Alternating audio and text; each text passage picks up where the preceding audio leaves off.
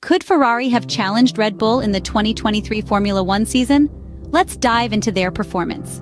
The year was marked by anticipation as Ferrari unveiled their SF23 car, a machine expected to rival Red Bull's RB19. However, the reality proved quite different.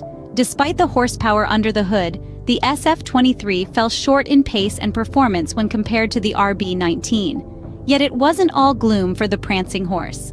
Drivers Carlos Sainz and Charles Leclerc made Saturdays a day to remember.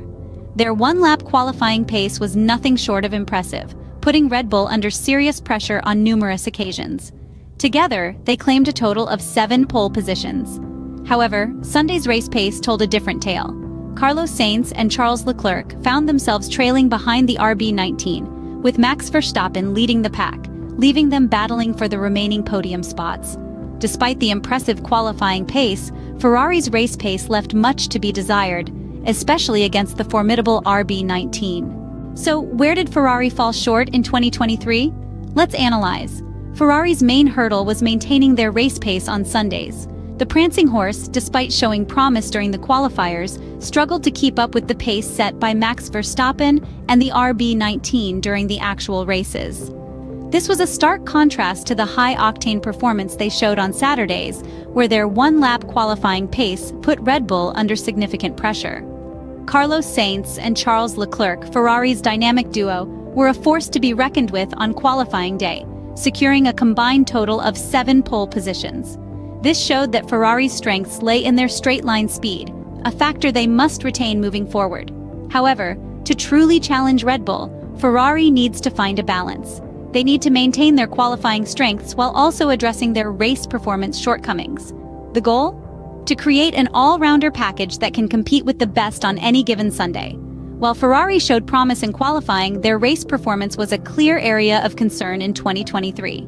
Looking ahead, what does Ferrari need to do to challenge Red Bull in 2024? Well, the answer lies in the profound words of Carlos Sainz. He insists that the prancing horse needs to make their 2024 Formula One car an all-rounder to compete with Red Bull. It's about creating a perfect balance of speed, stability, and endurance. In 2023, we saw how Sainz and Charles Leclerc brought the Scuderia to life on Saturdays. Their one-lap qualifying pace was impressive, putting Red Bull under significant pressure. The electrifying duo shared 7 poles between them, a testament to their raw speed and the potency of the SF23 in short bursts. However, the race day proved to be a different ballgame. Despite their blazing start, they fell behind the RB19, with Max Verstappen leading the charge. The Ferrari drivers found themselves battling for the remaining podium spots, a clear indication that their race pace needed work. So, how does Ferrari plan on addressing these issues?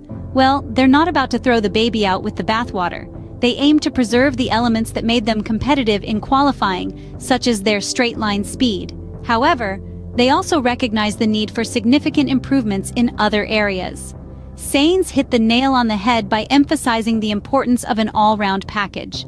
It's about having a car that is not just fast on a single lap, but also consistent and reliable over the course of a full race.